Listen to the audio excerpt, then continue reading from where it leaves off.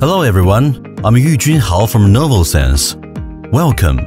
You're now watching a presentation about the basics of isolation. In this video, I will discuss the following topics. In the first part, I will explain the definition of electrical isolation. That is, what electrical isolation is, why electrical isolation is needed, and when it is needed. In the second part, I will describe electrical isolation grades, how to classify isolation grades, and the definition of different isolation grades. In the third part, I will share the standards and specifications for isolators. For an isolator to reach certain isolation grade, what parameters are required, and the issuers of certification reports. Here goes the first topic. When two low-voltage systems interact, electrical signals can be freely transmitted between two systems. In this state, we usually assume that the system works safely. However, when high and low voltage systems interact directly, there will be a high potential difference between the two systems.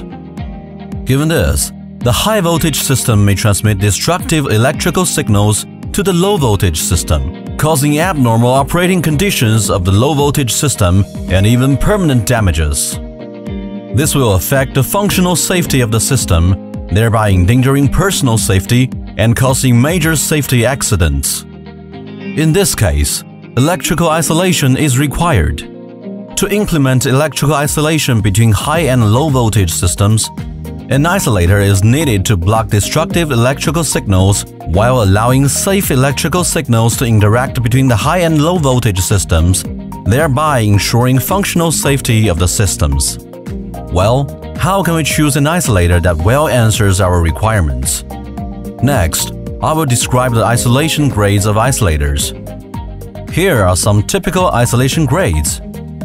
Functional isolation only enables the isolation necessary for normal operation of the device, but does not provide electric shock protection. For example, PCB materials on the circuit board can achieve this function.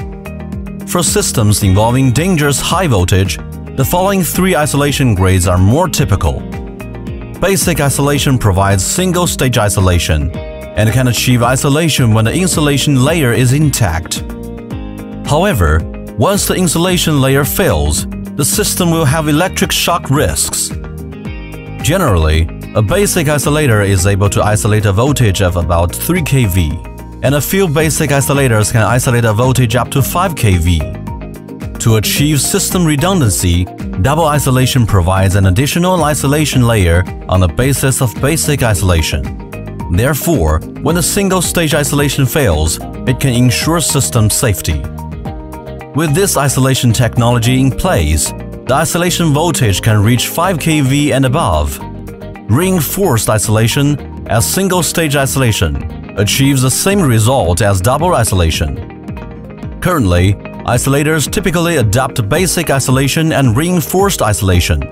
To achieve the above-mentioned two isolation grades, the properties of an isolator should meet the requirements of the relevant regional specifications and safety standards.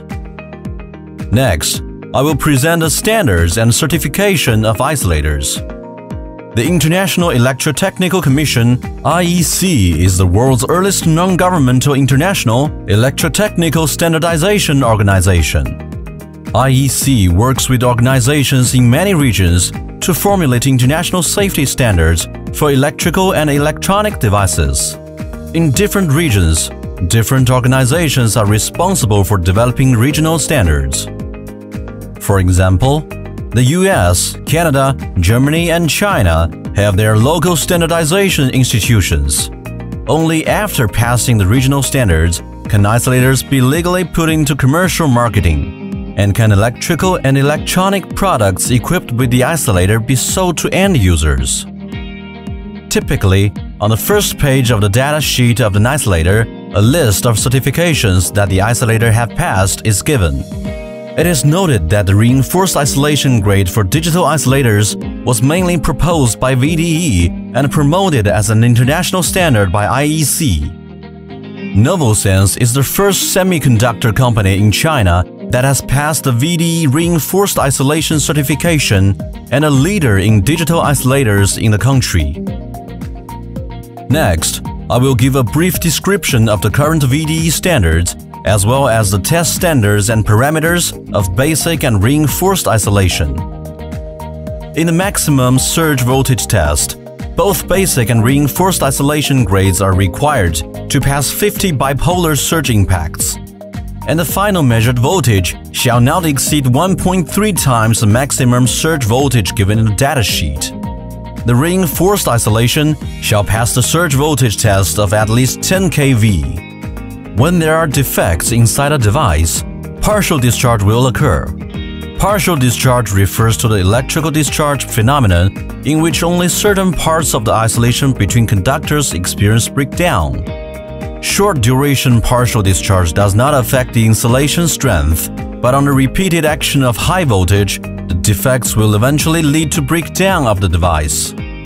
Therefore, it is necessary to detect these defects using non-destructive tests.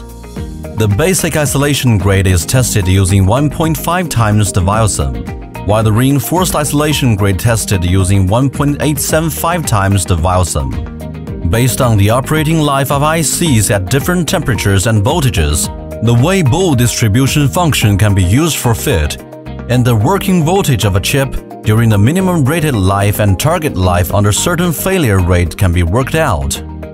And then, according to the requirements of VDE-related coefficients, the VIROM can be obtained. From the VIROM data, it can be seen that the reinforced isolators have a longer service life and a lower failure rate throughout their lifetime. These are the VDE certification standards. That's all for my presentation. If you want more information, please visit our official website. Thanks for your time.